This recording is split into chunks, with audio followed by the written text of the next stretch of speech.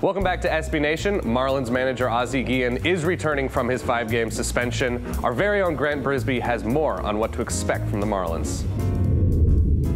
I'm not sure that managers have the effect on wins and losses that we'd like to think they do.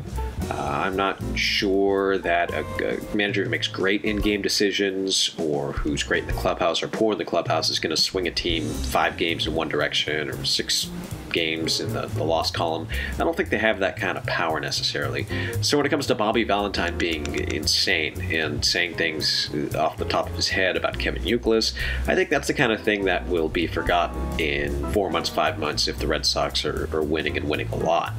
But when it comes to Ozzie Guillen and the Marlins, I don't think that winning is necessarily going to solve his problems. I don't think if the Marlins rip off a 10-game winning streak that Ozzie Guillen is all of a sudden going to be off the hot seat. I think he could affect the Marlins in a way that managers rarely affect their teams, and that's with the box office and public relations.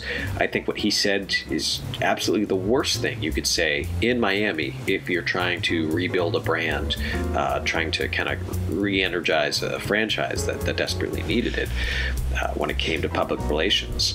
So if he wins 10 games in a row and the Marlins are in first place, I think there's going to be a big segment of the population that is still going to be anti-Ozzie Guillen, and I don't know what's going to fix that. I don't envy the Marlins, and I don't envy Ozzie Guillen's spot. I think with almost any manager, winning's going to solve everything, but when it comes to what Ozzie Guillen said, I think that's like the one thing where winning isn't going to solve everything. All right, and for more on Ozzie Guillen and the rest of baseball, be sure to check out SB Nation and McCovey Chronicles. Subscribe up above, comment down below. We'll see you soon.